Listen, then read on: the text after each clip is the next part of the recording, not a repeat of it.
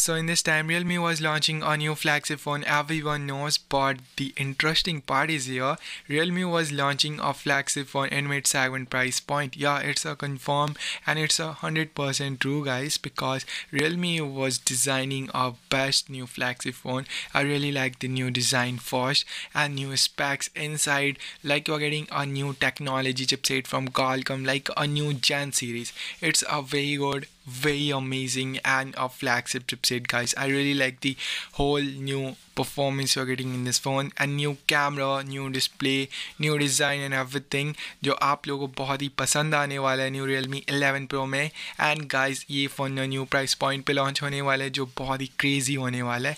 I confirm that कि आप लोगों को प्राइसिंग बहुत ही अच्छा लगने वाला है.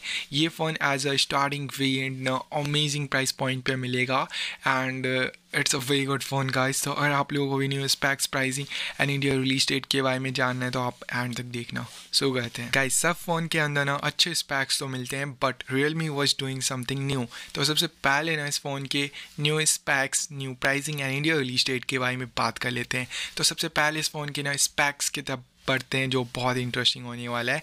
In this time Realme was introducing a new Gen series chipset on a new Realme 11 Pro, like a new Qualcomm Snapdragon 7 Gen 1. It's a very good, very interesting and a flagship chipset, main important thing. And guys, इस phone में मिलने वाले हैं बहुत सारे new features. Android का new Android 13 मिलने वाला है, न्यू Realme UI अपडेट मिलने वाला है, न्यू स्टोरेज वेरिएंट्स मिलने वाले like 12GB and 256GB, and the 8GB 128GB or maybe 6GB 128GB is also coming. It's a very good variant. Display के बारे में बात करते हैं. फ्रंट में मिलने वाला है flagship display, not a normal display guys, जो बहुत ही इंटरेस्टिंग एंड अमेजिंग होने वाला है.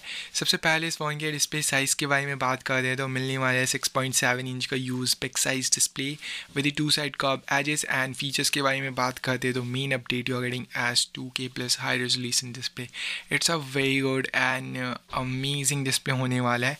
And new in display fastest fingerprint scanner मिलने वाला है फ्रंट में. It's optical, that's why it's working very fast. And इस फोन में सुपर एमोलेड पैनल मिलने वाला है and 120 hertz high refresh rate display support. And बहुत सारे न्यू फीचर्स मिलने वाले हैं. एंड चिन एंड बेजल्स बहुत ही थिक मिलने वाला है. Single punch hole for selfie camera central मिलने वाला है जो अभी रिसेंट में Realme 10 Pro के अंदर भी मिला है, तो बहुत ही इंप्रूव है डिस्प्ले. कहते हैं इस फोन में मिलने वाला new best quad camera setup guys. It's a very good and amazing cameras होने वाले जो Realme 11 Pro के अंदर मिलने वाला है. And the main update you are getting as new 200 megapixel primary sensor जो बहुत ही इंप्रूव है गाइस. इस फोन में ना best new video recording supports मिलने वाले हैं, like you are getting as 4K recording and 60 FPS, new ultra wide angle lens like 16 megapixel, 8 megapixel telephoto lens and new periscopic lens. And front में मिलने वाले 44 megapixel का new selfie camera और 60 megapixel का new selfie camera भी मिल सकता है in the future, but the camera was so amazing. Pricing and confirm India release date के बारे में बात करते हैं तो ये फ़ोन न्यू प्राइस पॉइंट पे लॉन्च होने वाला है. And guys many have thinking कि ये फ़ोन हाई प्राइस पॉइंट पे लॉन्च होने वाला है, तो नॉट ये फ़ोन नॉट 23,999 के रेंज में और 23,000 रुपीज़ के रेंज में लॉन्च होने वाला है. Starting variant with the whole new specs you are getting on a new Realme 11 Pro. And guys ये फ़ोन आप लोगों के लिए best new and interesting phone होने वाला है. तो अगर आप लोग भी वेट कर सकते हो तो वेट कर लेना इस फ़ोन के लिए. अगर जो कर रहा है प्लीज़ कमेंट में बताना. एंड गाइज ये फ़ोन इंडिया के अंदर अवेलेबल होने वाला है 2023 के फर्स्ट क्वार्टर में. That's mean it's coming very soon in India and I am very excited for this. And that's it for this video guys. If you like this video hit the like button, I really appreciate that.